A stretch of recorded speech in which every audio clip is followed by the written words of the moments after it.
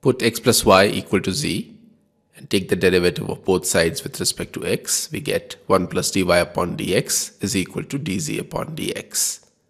And therefore, dy upon dx is equal to dz upon dx minus 1. Therefore, the given differential equation, which is cos of x plus y times dy upon dx is equal to 1, becomes cos of x plus y times in brackets dz upon dx minus 1 is equal to 1. X plus y is equal to z, therefore cos of x plus y is equal to cos z. Multiply both sides of this equation with sec z, and therefore we are left with dz upon dx minus 1 is equal to sec z, which implies that dz upon dx is equal to 1 plus sec z.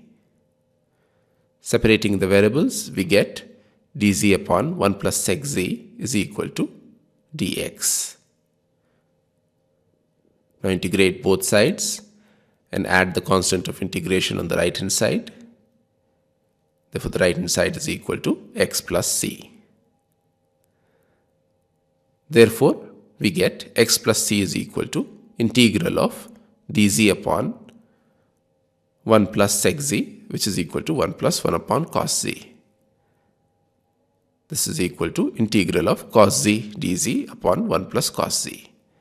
Add and subtract 1 in the numerator, and therefore the right hand side can be written as integral 1 minus 1 upon 1 plus cos z dz, which is equal to z minus integral 1 upon 1 plus cos z, and 1 plus cos z can be replaced with 2 cos square z upon 2. The right hand side is equal to z minus half of integral of sec square z upon 2 dz, which is equal to z minus half tan z upon 2 times 2.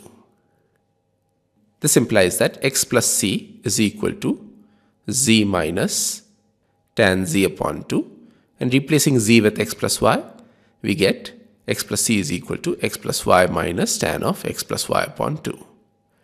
X cancels across the left hand side and the right hand side, and we therefore get y minus tan of x plus y upon 2 is equal to c, which is the required solution.